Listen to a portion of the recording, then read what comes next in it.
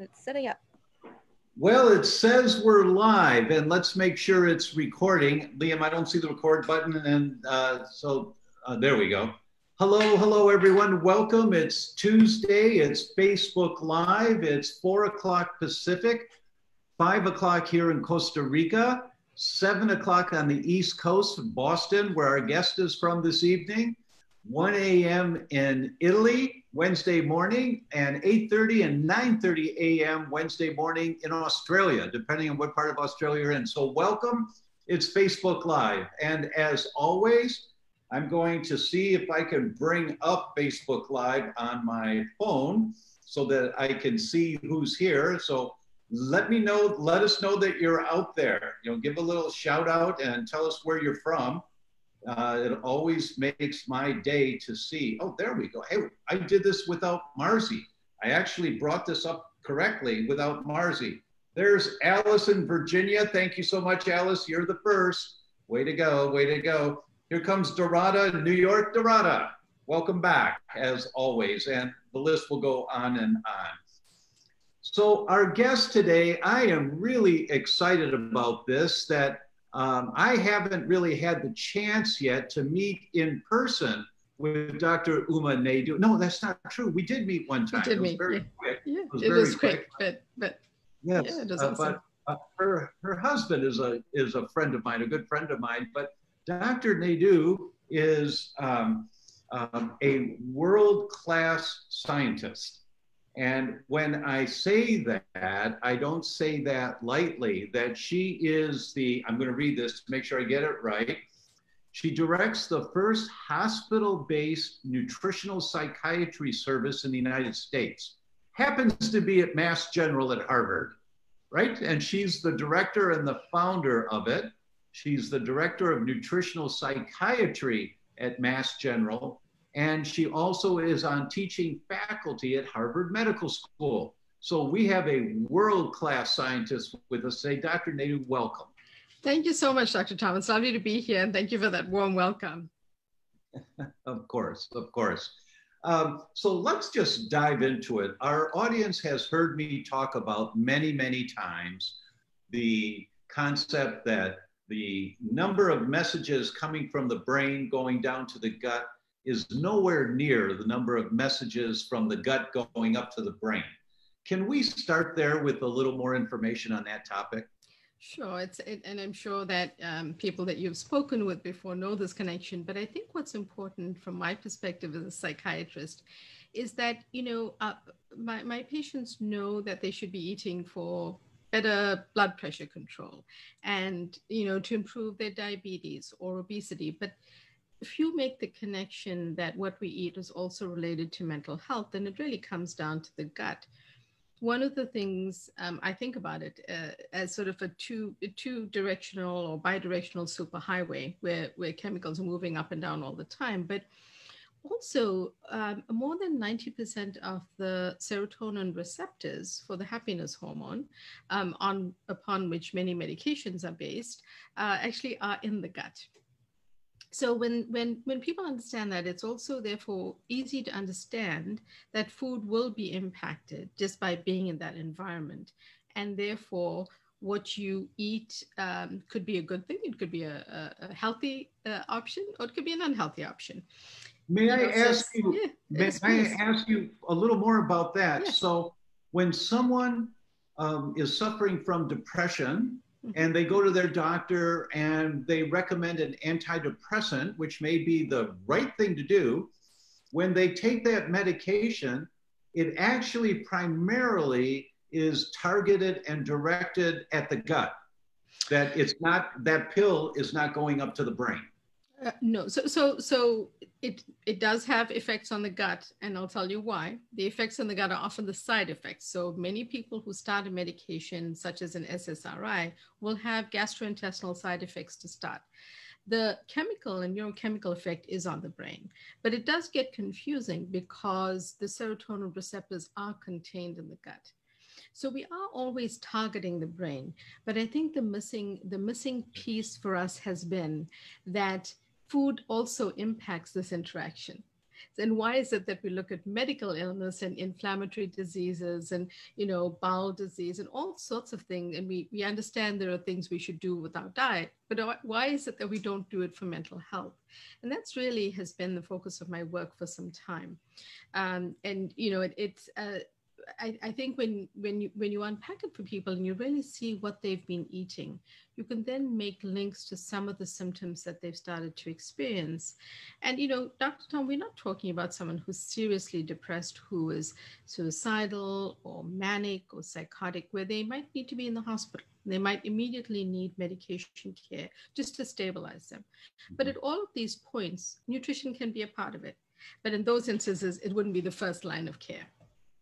Now, I'm going to go back because I'm a little bit geeky on this and I really want to understand it. Yes. If we have 90% of our serotonin receptors in the gut, does that suggest that the serotonin is produced and stored in our gut, a large portion of it? So it's mostly manufactured in the brain. But mostly it may act exactly. And I know that is actually a very important and confusing point at times. But I think that the message that that I try to convey to the individuals I work with is that the gut microbiome research has shown the bugs in our gut that are helping us, that are the good and the bad guys, but you can actually change the structure or the nature of what those bugs are within the course of 24 hours. You may not feel the effect immediately. The effect, in fact, is more long-term.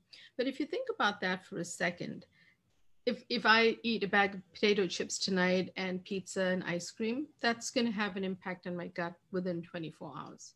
And my gut bacteria could change. And at the same time, if I have a healthier option meal, it could change in a good direction. So I think that that's another piece of sort of useful information for people to know, because our gut microbiome, the number of bacteria and what the bacteria are is mostly unique for all of us. And I think that is sometimes helpful for people to understand. Very helpful. And what that suggests to me is that every choice we make to eat something that we know is better for us is going to have an accumulative effect in our gut, which means it will have an accumulative effect on our brains. Exactly. Which means it's going to have a cumulative benefit on how we think. Cognition, absolutely. That's well said. Happier. Yes, exactly. We're going to be happier. Calmer, or we'll have less brain fog, or and I've seen this happen with people. So let me do a shout out here to Helen in Australia, and Steph is in Missouri, Drew's in Jersey, Joyce is in Portland, Dwyn's back again. Hi, Dwyn. Nydia's here from Spring, Texas. And guys, you're all welcome to send in some questions here. Mia's here from North Wales. Thank you, Mia. Joanne in Pennsylvania, and the list goes on, and I'll say more about them. Oh, just a minute. I have read a book called Nutritional Solutions by David Rowland, and he says, quote, craving for a specific food are very often caused by allergy to that food.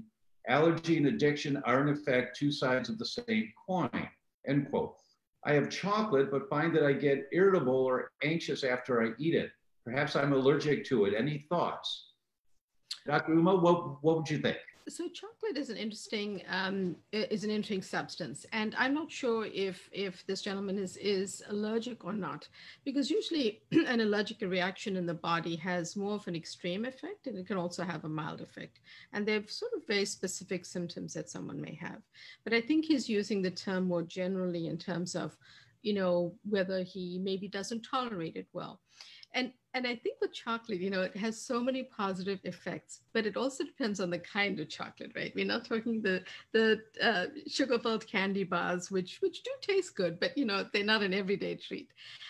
We're really talking about super dark chocolate, usually more than 70%, the more pure form with natural cacao. Why do I say that? Because the antioxidant level is higher, better for your brain, and the process of how pure chocolate is manufactured and the process in which it comes to be the chocolate we understand and eat is actually fermented, which is good for our gut.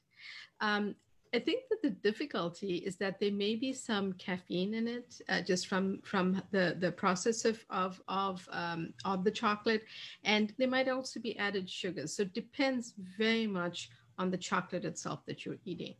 And I would start there to try to understand it, and I would try to see what the effects are and if they remain the same. Now, the other point he mentioned was about addictions, and an interesting study was done where, and it has been replicated, where the parts of our brain that are impacted by addictive substances are also impacted and also light up when sugar is involved in our food.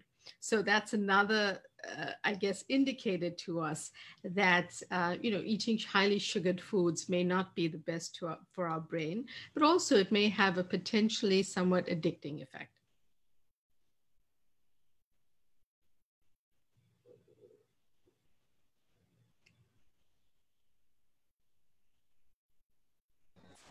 Sorry, everybody. We're experiencing technical difficulties. This is Liam. I run Dr. Tom's Facebook Lives. He's in Puerto Rico. That's not the right country. He's not in America, so his Wi-Fi is not fantastic. So let me find out what's going on. I'm so sorry, Dr. Uma. Please keep talking, though. As you can see, a lot of people have come to listen to. Right. No, I'll just continue on the gut and the brain. So, the way that I share sort of how to best reset one's, let's say, one's gut. If for example, you haven't been eating the healthiest diet, I think that it's always a great place to start with some basic building blocks and healthy habits.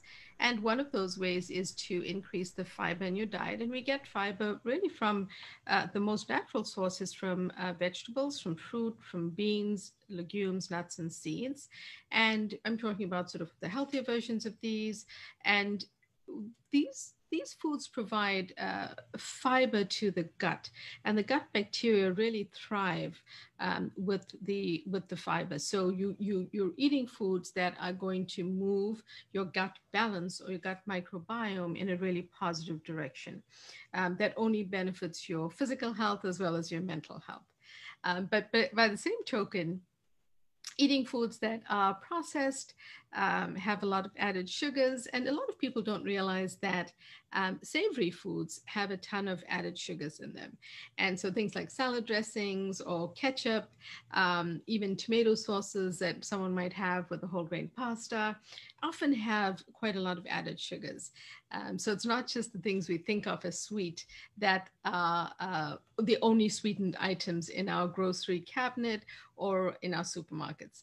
So what I like to say to people is, understand what the ingredients are in the food that you're eating, because I think the other part of what we've tried to do in my book is really talk about foods that a person should embrace for for certain illness, but also foods that they should avoid.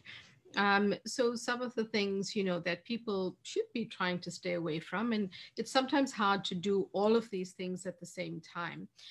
It's difficult enough to change a habit, but I ask people to start with a small, healthy habit that they feel they can adhere to, because once they get used to it and they see the positive benefits of that healthy habit, they tend to want to do it in an ongoing way.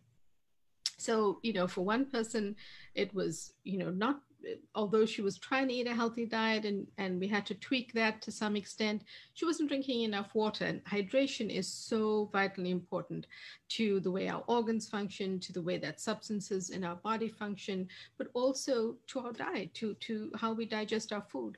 And it wasn't the only thing that we did, but it was one of the things that stuck out as something that was helpful for her to do as well. Liam, I'm not sure if you can read the questions. I'm not able to see the questions. Hi there. Dr. Naidoo, how are you? Good. How are you?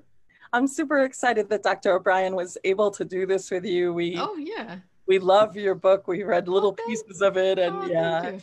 Awesome. No problem at all. Yeah, if I can't see the questions from where I am, but absolutely. I'm happy to do some. Yeah. Dr. O'Brien had, just for everybody to know, Dr. O'Brien had a power outage. So he asked if we could step in, and I said, I know Dr. Naidoo very well. I love her work. So I'm happy to step in and continue the interview. So yes, we have many more great questions. Did you answer the question about how to increase glutathione and GABA production naturally? I didn't. I think that the way I usually try to make recommendations through food. So it's difficult to break it down in terms of, GABA is a neurochemical and that type of stuff. But what we've done is we've tried to provide food sources of the different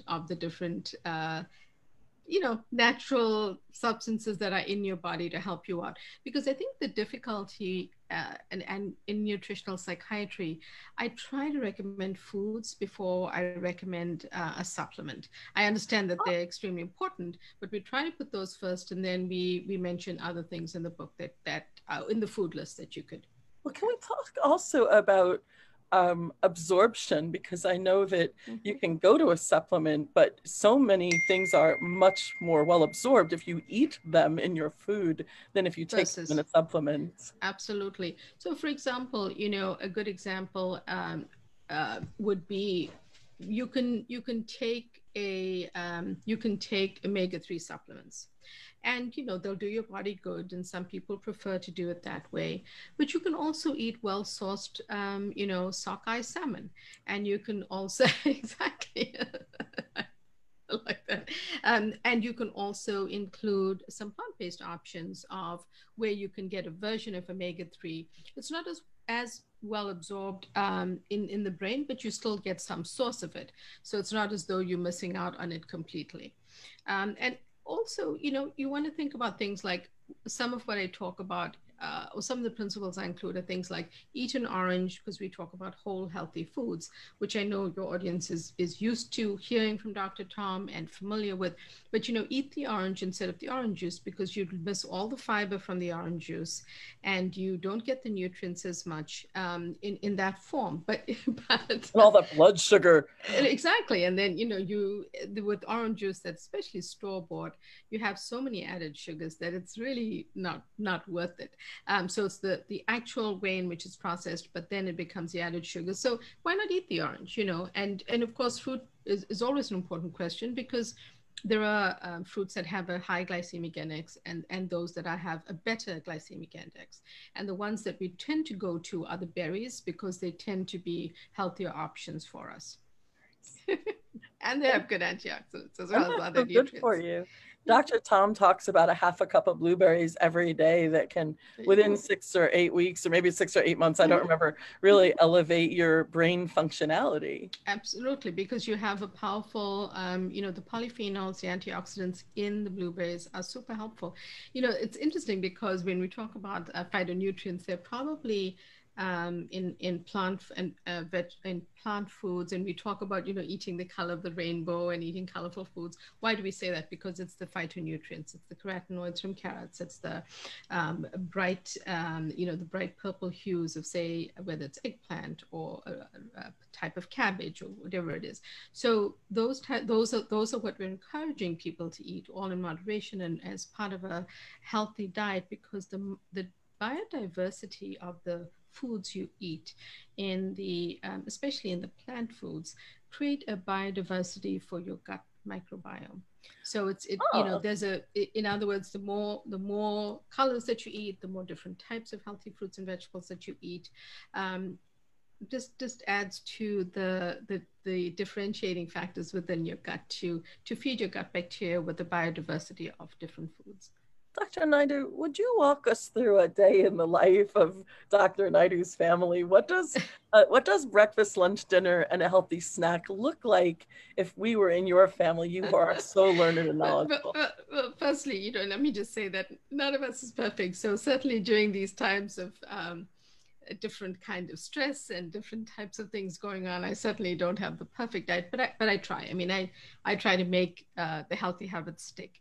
One of the things I try to be good about is I'm good about hydration, because I really think it's made a difference. I'm not just talking about we having a particularly warm spell in Boston and we're enjoying it, but I almost always carry my little glass water bottle wherever I can go, because that becomes important in how, say, you're taking medications. It's important for that too.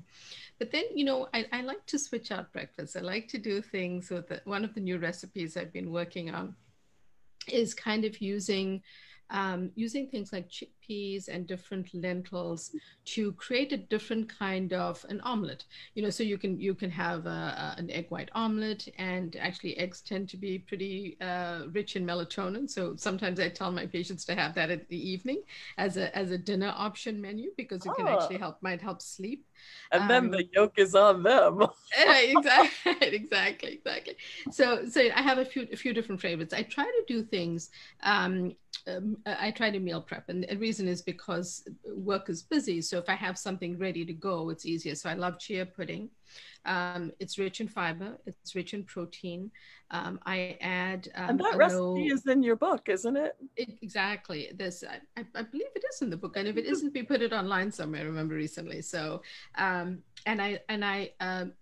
don't really use much to sweeten it. In fact, I've gotten used to the coconut milk bringing out a sweetness. And then I add fruit toppings. I add berries. I add walnuts. I like to throw in some flax seeds, because that's just an additional boost for your brain. Why not?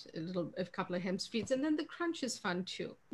Even some dark chocolate chips if I'm feeling decadent for my breakfast. But the thing about chia pudding is that it's filling, and it's full of fiber and protein are the two leading nutrients. And what I find is that a small serving does me good for, keeps me full and comfortable and happy. And I love a cup of coffee in the morning.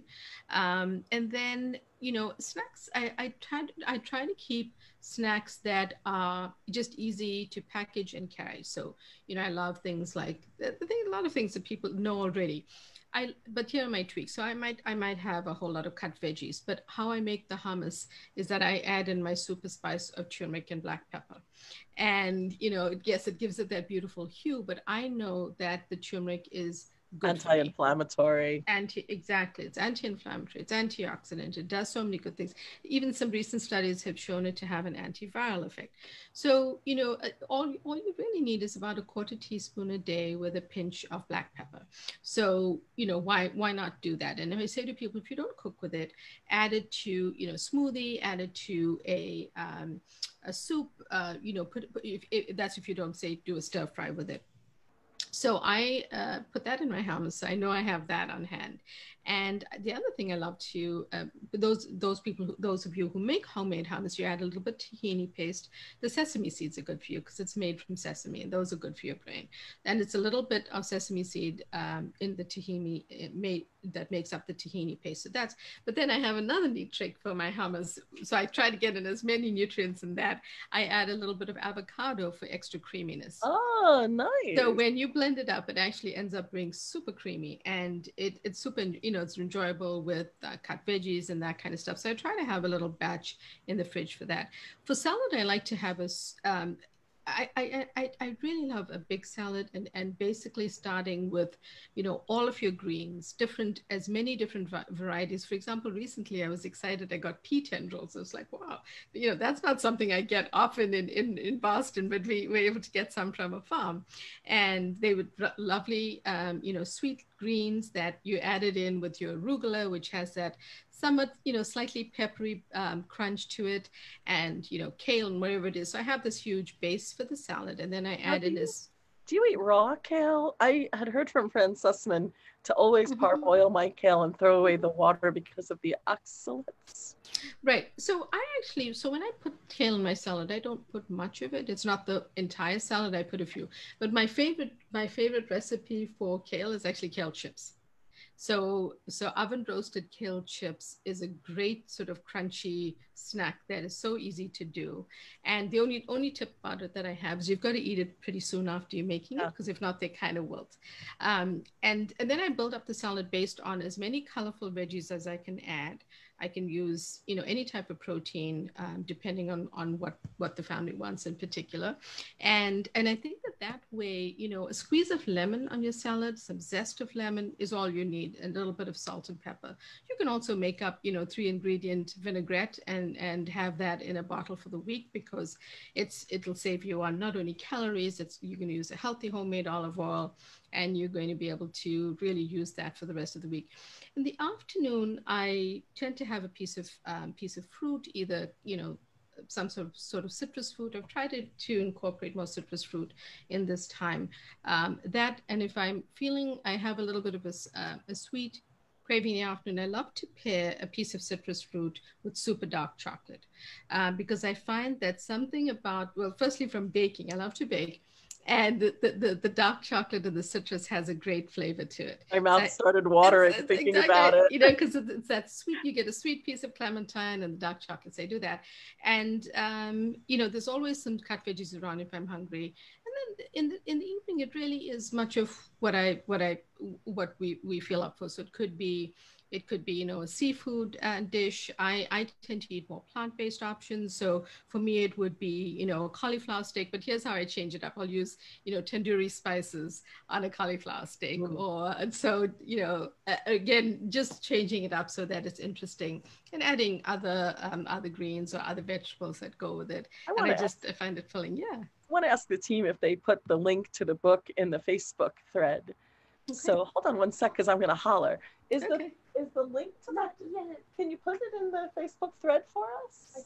Thank you. No criticism, but thank you, because thank you so much. I just want to say to everyone that, the opportunity to participate with a Harvard-educated, amazing chef and scientist like Dr. Naidoo does not come often. She's one of my favorite people in our community. And, a book is a way to participate so intimately with the most learned people in our society. So this book, I believe in my heart, is a gateway not only to better nutrition, but to a better life. This book is like, devote yourself to this book for even 3 weeks, and you'll bring nutrition into your family and into your body in a whole new way. And you'll see the changes, like your joints. Somebody had written in about her joints were hurting. That is one of the first symptoms that goes away when you get into what Dr. Naidoo is teaching. And she's teaching it in such an absorbable, easily understood. The vernacular is brought down to our level, regular people. So, I mean, you've done, I think, the miraculous in bringing this very high idea down to my kitchen, a normal person. Oh, thank you so much for saying that. Thank you. I appreciate that so much. It's hard to translate science, right? And I think that and the reason I say that is so many of my patients come in and they're confused by what they're reading in the media, what the latest the latest sort of article is saying about food, and what should they include, and what's good for them. So to help break it down for people and to create the food lists, is sometimes helpful. And it's interesting that one of the things my patients brought to my attention was the fact that they want to know what to avoid as well. They're always excited. That just came up in the questions too. Exactly. It's interesting, because what they love consistently is how much they can eat, because there's so many varieties of things, and there's so many healthy options if they just know how to put it together and they get some ideas. And because our microbiome is each of us is somewhat unique, over time I've evolved for the work and the treatment plans for nutrition to be more unique as well for that individual based on what they might like to eat. But I think that it's really about finding the balance and finding things that you want to include. For example, people may take lunch meats in a sandwich to go to work, or it may be something that people are using for school lunches. Well, the whole thing about processed meats in that way are that they many times include nitrates, and nitrates have been linked to depression. So you might be loaded with sodium and things like that. But those are those are some of the things we sort of unpacked in the research that we did. And the nitrates are not helpful to you. They're not helpful to your brain. The only advantage, I think one of the studies showed that if it was paired with buckwheat in that as part of that ingredient, it may be slightly better. But I would say the way I frame it for people is have a treat day every week. I truly, sincerely believe this. I don't like my patients to deprive themselves. Unless they have an allergy or they can't tolerate something, I want them to have a day of the week. For one person, it could be a Tuesday. For another, it could be Saturday night. But to enjoy something that is their favorite. And maybe they rotate during the month on tasting their favorites rather than excluding it. Because if they do, there's often a boomerang effect and they just go back to eating it and then they eat it in an unhealthy way. So I think that whole thing about restricting foods is very hard for people.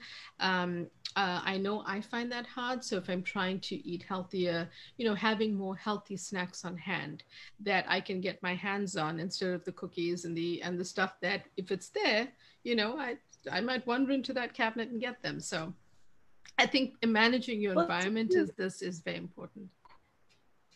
It's what you said to me when we met in Manhattan so long ago when you started this book. It was moving from restrictive foods to prescriptive foods. Absolutely. You have a great memory. You have such a great memory. Yeah. I remember we talked about sweet potatoes and that being a complex carbohydrate.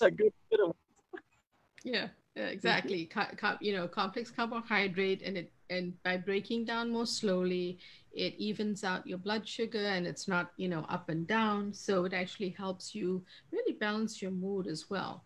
And it's vegetables. Well, I think this book is, it's like the $5,000 education boiled down to the $20 investment to the tips that you want to give people.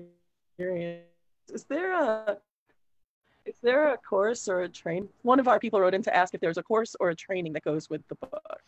No, so that's a great question, and thank you for asking it. That's in development. We're really trying to think of what would be the best fit for the book. And it's become apparent from the questions we're getting, like that one, that people want to know more. So it's definitely something that, but if people are, know us, what's that?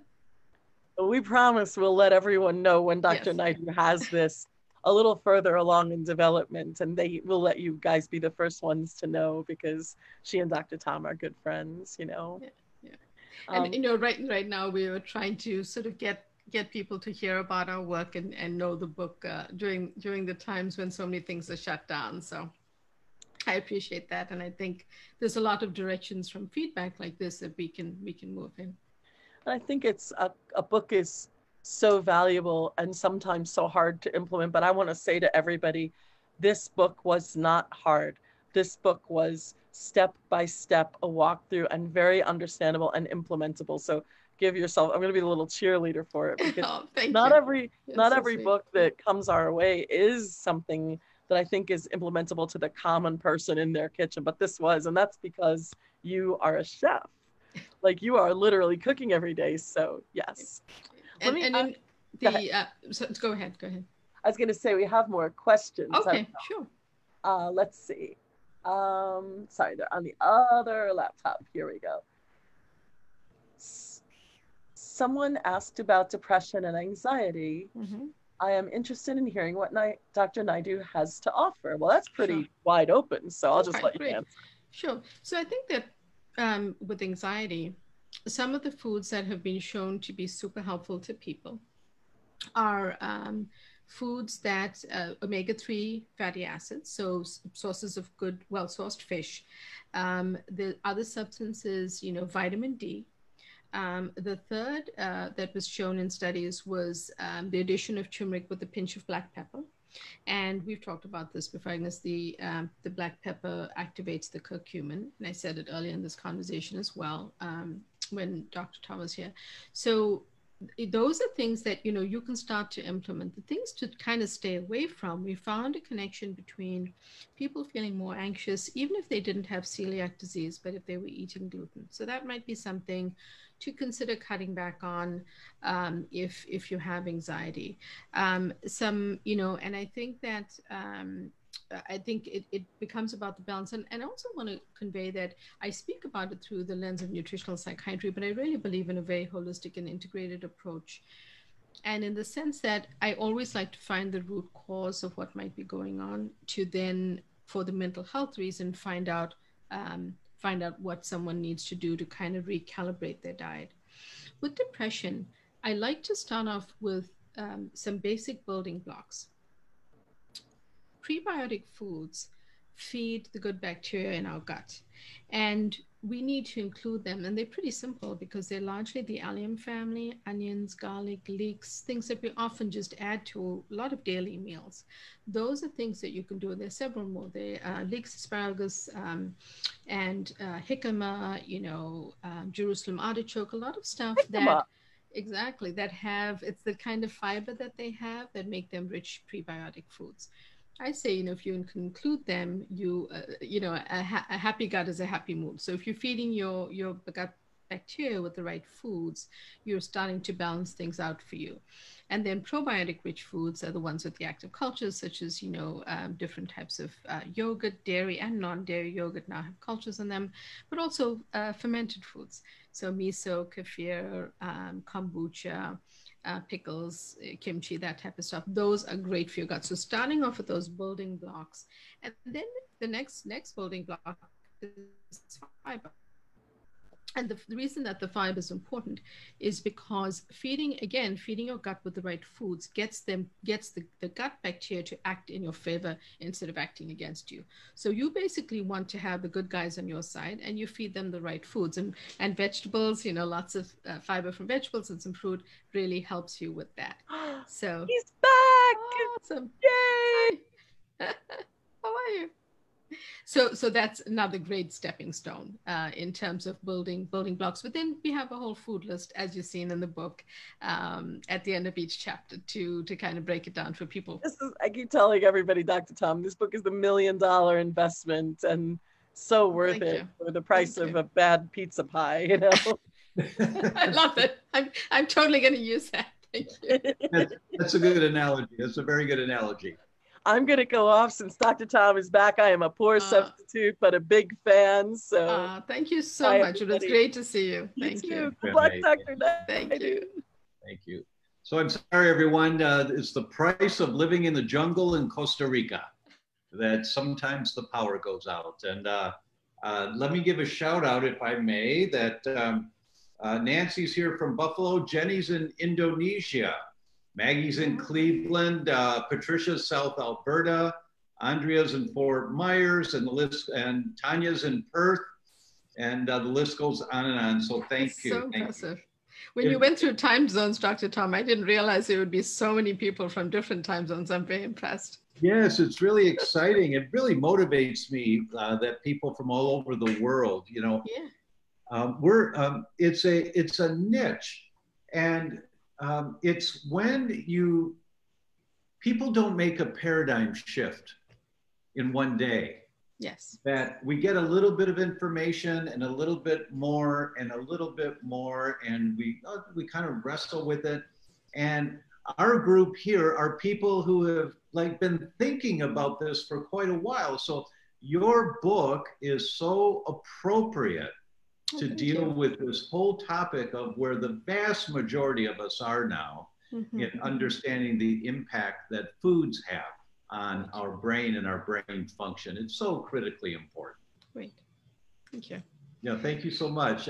So a question I was thinking about, I'm not sure of what you talked about while the monkeys were howling and we didn't have any power, but foods that contribute to an anti-inflammatory effect on the brain, did you address that? So no, we didn't necessarily go into anti-inflammatory foods, but we've touched on turmeric a few times in the conversation, and that's an easy fix for, for a way to really take something through food that's an anti-inflammatory, really it does so many things, and it's an easy fix whether you put it in a soup or a smoothie, or whether you cook with it.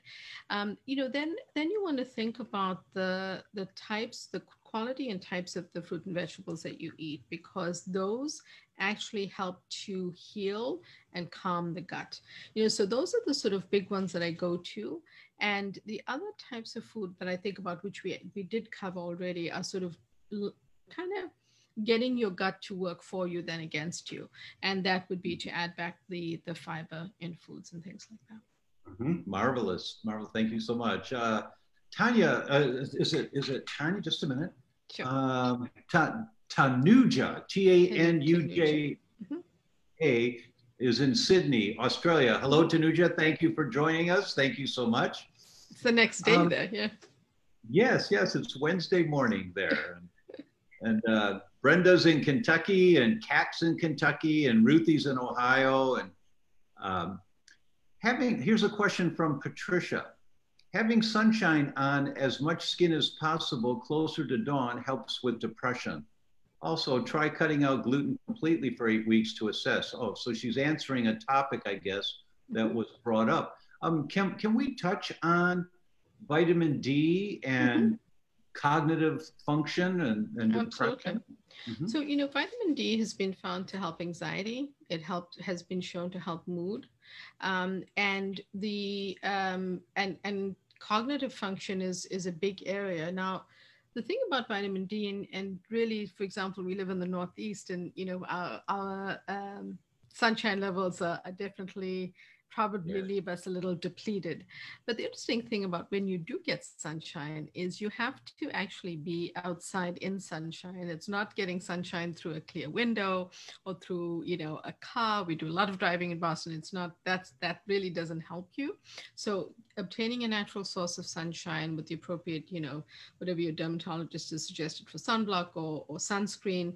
But, you know, it's really being in sunlight that will build up those levels. But then you can also do it, you know, take vitamin D in other forms, depending on what your symptoms are. And that's the part that becomes much more of a direct discussion with your doctor, because symptoms vary. It may not be the first line of treatment for your anxiety. It might be that you put together a food plan to help with that. Yes. And in our opinion, it's critically important to monitor vitamin D levels. If there was one test, just one blood test you were going to do every year to measure your health, most people say cholesterol, and I would disagree with that. I think it's important to check your cholesterol levels, but your vitamin D level, because there are so many functions in your body that require vitamin D. I would agree. And, you know, other nutrients that are easy to replenish are things like magnesium. So we tend to be deficient in magnesium, and low magnesium is associated with both depression and anxiety. So that's a relatively easy supplement to discuss with your doctor. You know, and then there are also food lists that you can go to from the book. But I know you have a lot of people with questions. So yes. I don't want to talk too much. No, this is great. Thank you. You come from a place of wisdom and not just knowledge, and that's critically important. When I lost power, we were talking about chocolate, and most of our followers have heard me say this, but for those that haven't heard it before, I think you should have a little chocolate every day. The highest quality dark chocolate you can get, but don't let it touch your teeth. You take a square of the best dark chocolate you can get and put it in your mouth, but don't let it touch your teeth. Just let it dissolve. It takes 2 to 3 minutes to dissolve. In the meantime, you're tasting the chocolate, and it's the oral thalamic tract that you're getting a message up to your brain that says, chocolate's here. Chocolate immediately makes people happy. It makes people happy. You start producing those endorphins and enkephalons that are so much more powerful than morphine, you know, and you have that feel good feeling. Yes. And if you need another square, have another square. I've never had a patient have more than 2 squares because they're saturated. And that's a way of having chocolate every day. That's awesome. I love that. And it's also, there's a mindful element about it too. You know, Yes. there's a way in which you savor that. And I think that sometimes, you know, we see a piece of chocolate and we're excited at the end of a meal or at the end of a day, and we kind of just chomp on it. And it's true, you know, you almost miss the experience of it. And I think that's a very big component of sort of eating and trying to make some, I love that, and make some healthy habit changes. That's very important. And I've noticed there are times when I've done this that I'm so frustrated, I just want to chew and swallow. And I want more. I want to chew and swallow. That's it. Yeah, but isn't that the way with, that's right. Isn't that the way when we're rushing through a meal? Yes. And then suddenly we've eaten our meal and we're still hungry. And I find that when I'm stressed, that can happen. And it's always a reminder to me that I'm rushing through and I'm not giving my body a chance to absorb the, you know, the nutrients or anything like that. That brings up a really good question. I think it's a good question. We've often heard that there's a 20-minute delay between the time that your body actually is saturated with food and when you feel full, that there is that delay. Have you looked into that to see where does that come from? Why is that a mistake in nature? So, you know, it's interesting. I haven't necessarily looked at the research on that, but I know a few things about satiety. So one of the things is that when our hunger hormones are disrupted, they can be disrupted by things like stress and poor sleep. And that's one of the things that throws off our cycle in our body. So the hunger hormones, ghrelin being one of them, the hormones that help us decide that we're full. They get out of whack, for want of a nicer term. And when they do that, we don't realize that we're full and we continue eating. So that type of disruption in poor sleep or whatever is driving that poor sleep can then disrupt how we eat. So that's one thing that I find, certainly my patients, the people I speak to, find helpful to know. So if they're sleeping poorly, they want to start to correct that. And the second thing is that often if someone is feeling hungry at a certain point, I'll say to them, have a half a glass of water, because there's an interaction between the thirst center and the hunger center, and they're very close by. So having your thirst satiated can actually help you stave off the hunger. Then, you know, you might be ready to eat in a half hour. I'm not saying skip your meal, just do it that way. Oh, that's really interesting. Thank you. You may have answered this question while I was off. From Mark, he asked about FODMAPs. Did that question come up? So we didn't really touch on that. So, you know, I my feeling about FODMAPs is that it's probably something I have no. I personally didn't look at the research on FODMAPs. I think it's an appropriate use of a diet if you have those conditions. I know that gastroenterologists tend to be, tend to think it can be very helpful. And I would say, Dr. Tom, as with anyone who walks into my office, if they come in saying I eat a keto diet, or they come in saying I eat a carnivore diet, or I eat this type of diet, I have to really, as a psychiatrist, try to work with them where they're at. So I'm not at all, I think FODMAPs works very well for people who, my guidance to an individual is, like I mentioned earlier when we spoke about anxiety, if you omit a certain food and you're feeling less anxious, that's huge information for you. So sometimes it's about finding that balance. Absolutely, absolutely. There's no diet that's right for everyone. There's no food selection program that's right for everyone, and it's a trial and error. Mark asked, how do I know if I have a FODMAP sensitivity? And Mark, there is a technology now in laboratory medicine called silicone chip technology. And a number of papers have come out that have referred to it. Mayo Clinic referred to it as a new era in laboratory medicine because it's 97 to 99% sensitive and 98 to 100% specific. And we've never seen numbers like that before in laboratory medicine. And they put together different panels. It's a blood draw. And the panels are called zoomers because you zoom in on the problem. There's the wheat zoomer. It's the most comprehensive test in the world. That's one that I know a lot about. Yes, yeah. identify a wheat-related disorder, and there's dairy zoomer, egg zoomer, nut zoomer, and there's a FODMAP zoomer, lectin zoomer. So you can identify if there are certain foods high in FODMAPs that you may be sensitive to with confidence that it's a highly accurate test. We have information on those tests on our website, theDr.com, and you can download the information and take it to your doctor and say, would you look into this test, please, to see if it's appropriate for me? So I really think when I eat certain foods, I don't feel so good. So could we look into this test? And that's a way that you can address this. So let's see what we have for questions. People are saying, hello from New Zealand. Gwendolyn's in New Zealand. Hi, Gwendolyn. Annie's in Ontario, Canada. Carolina asks, what helps with vitamin absorption?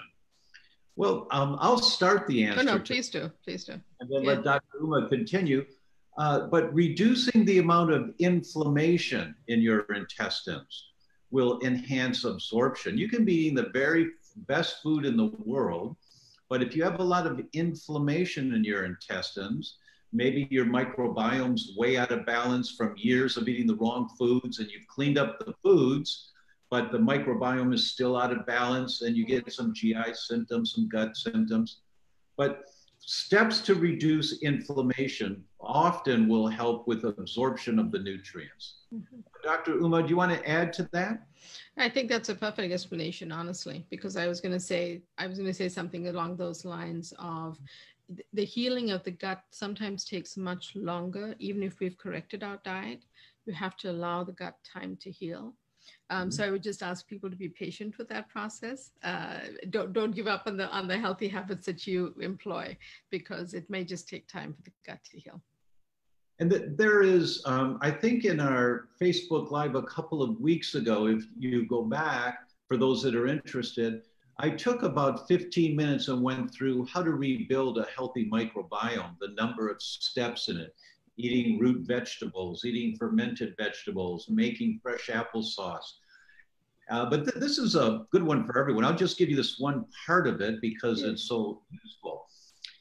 We know that one of the arguably most important enzymes in the gut is called intestinal alkaline phosphatase. And IAP does so many things for you. It helps to stabilize your blood sugar, and insulin sensitivity goes up. It lowers total cholesterols if they're too high. It lowers total triglycerides, and it reduces the toxic crud that gets into your bloodstream called metabolic endotoxemia by 73% when you increase your IAP levels. And what increases IAP levels? The pectin from applesauce. This is why an apple a day keeps the doctor away.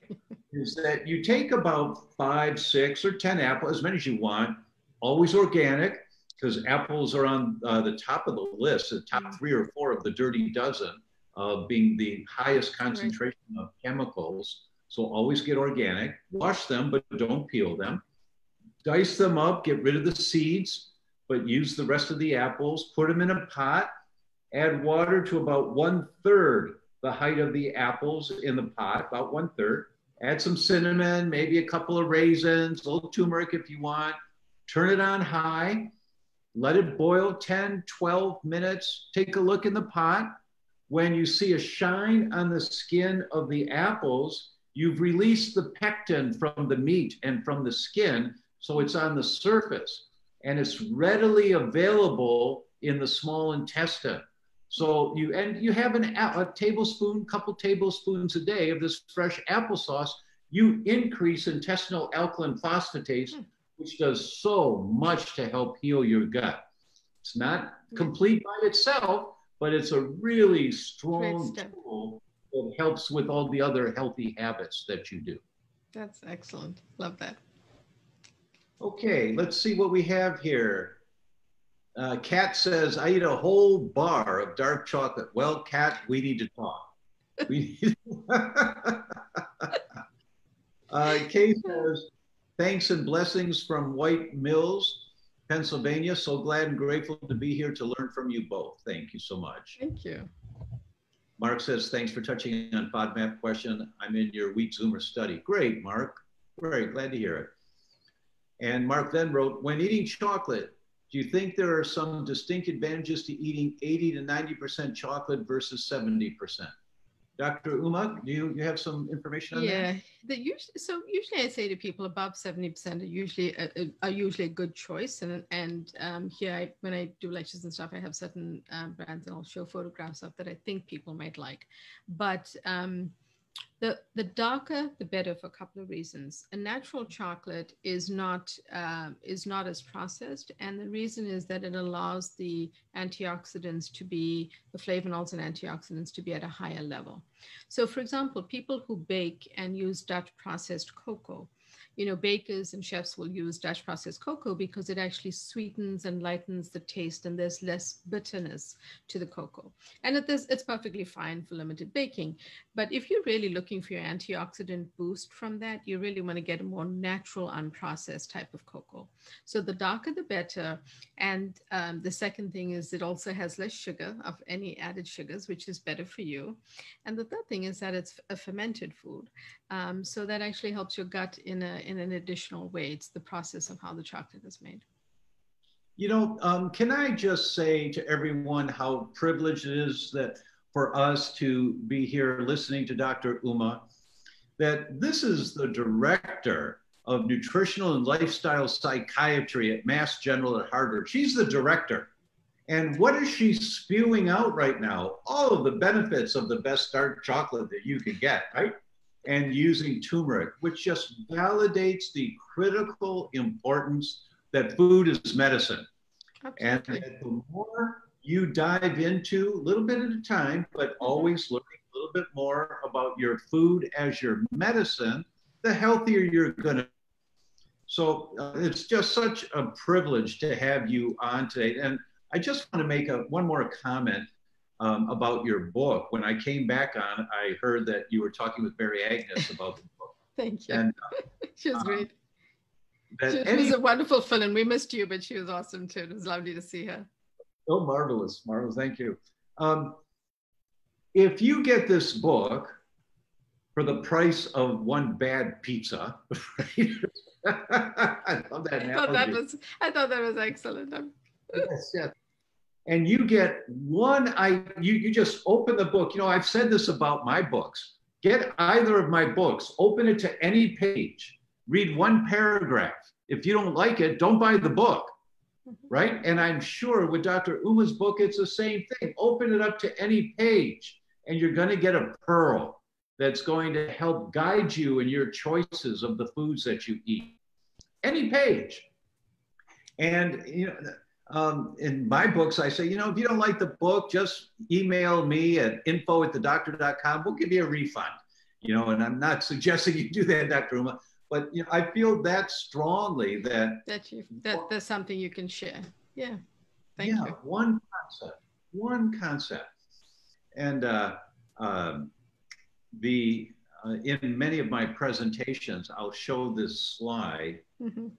It's a display in the Museum of Science in Florence. Mm-hmm. It's a marble stand, round stand with a glass dome. And inside the glass dome is Galileo's finger. And Galileo bequeathed that all of his inventions could be on display for all of posterity, as long as they also displayed his finger. And I show that, you know, because doctors, you know, I say, you know, I've sat where you are so many times over the years, so many seminars and so many symposiums. And if the speaker is a good speaker, my pen is flying across the page. Read this book, order this study, try this nutrient, look at this food, page after page after page. And I get back to my practice on Monday morning, and there's no time to implement anything. You know, all of the pages of information, there's no time. Right. So I came up with the concept for myself. If there's one thing that I remember, just one thing out of that weekend symposium or seminar where I paid thousands of dollars and flew wherever it was, away from my family, out of my practice. If there's one thing that I implement for the rest of my professional career, that seminar was worthwhile. That's a great rule. I love it. I wish I could remember 10 things, you know, but I'm not smart. If I get one, it's great. And that's how it is with a good book. You get one pearl out of the whole book that you use for the rest of your life. It costs you $20. And for the rest of your life, you know, there's one thing that's just part of who you are. You do. Yeah. That's right. I agree. I love that concept. I really do, because I too have, you know, gone and not been able to absorb the hours of information that I know are so valuable. But I'm gonna follow that. I totally agree. It's, you know, what can you take away? Yeah, I love that rule. Yeah. And so with Dr. Uma's book, I would not have her on here unless this was a class book that's going to be impactful in your life. She's the director of nutritional and lifestyle psychiatry at Harvard. What more do you need for credibility, right? Spend the $20, order the book, open it up, and if there's not, you know, if you don't get one thing out of it, I'd be very embarrassed. Write me and let me know. But I am so sure that you will. And the last point that I'll make on that about Galileo's finger, it happened to be his middle finger. It was Galileo's last message to the church because he had been suppressed his whole life, right? And there's books on Amazon called Galileo's Finger. There's a couple of books, and you can read the story, how this brilliant man could not carry his information out to the world, right? Wow. But I like the idea if there's one thing. Absolutely. Those, you know, we always think about clinical pearls, you know, something that you can use, you can implement all the time. So no, thank you. Well, with that, you know, folks, our hour is up. It goes so fast, especially for me. It flew by. So thank you all for joining us. And Dr. Uma Naidoo, thank you so much for your work and your pioneering work. You founded this department there at General, and thank you for carrying this message out into the world that food is medicine and impacts on our brain function. Thank you so very much. Thank you so much, Dr. Thomas. It was such a pleasure to talk with you, and thanks for having me and for supporting the book. Such a pleasure. Okay, everyone, we'll see you next week, same time, same place. Thank you. Bye.